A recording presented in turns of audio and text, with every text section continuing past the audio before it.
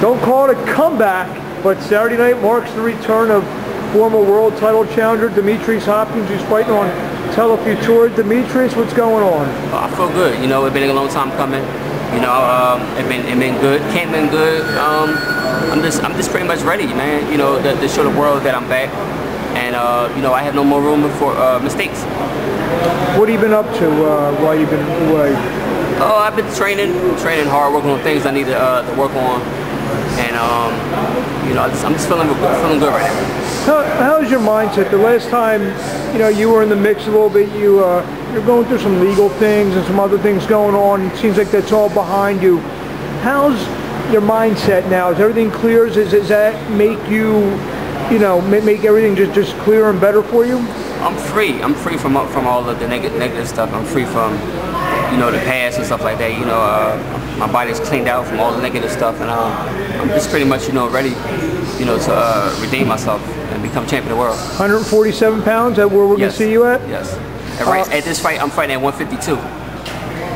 But 147 is where you're yes, in campaign at? 147, yes. A lot of action going on in those 147, and obviously you bring a name to the table. You know, you bring. I'm just taking baby steps right now, and I'm working my way back to the top, and I'll be knocking on the door soon.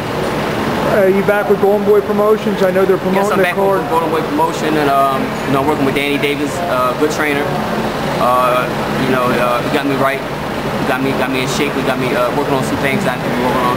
Your first fight's gonna be on a televised card. I don't know if it's gonna probably will make TV. I'm sure. Yes.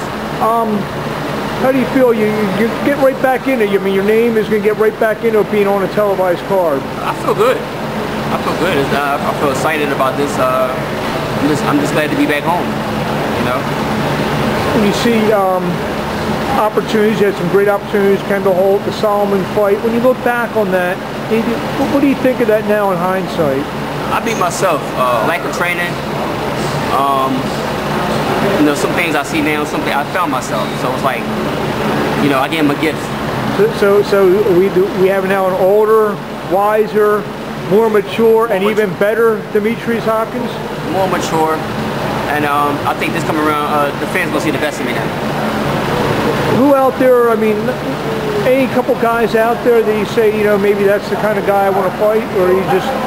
Well, I'm just taking my time, you know, with these fights, and you know, I'm self-managed, and I talked to Bernard and Golden Boy. I guess we will put our hands together and try to get a contender or a world title fight. Being with Golden Boy, maybe you'll have your eye possibly on a guy like maybe a Paulie Malignaggi who's got one of those belts. Hopefully, I mean, if he's in our way, you know, we gotta chop the tree down. A lot of guys moving up to 54. Some good guys coming up from 40 now. 47's a crowded division. You know, whatever comes.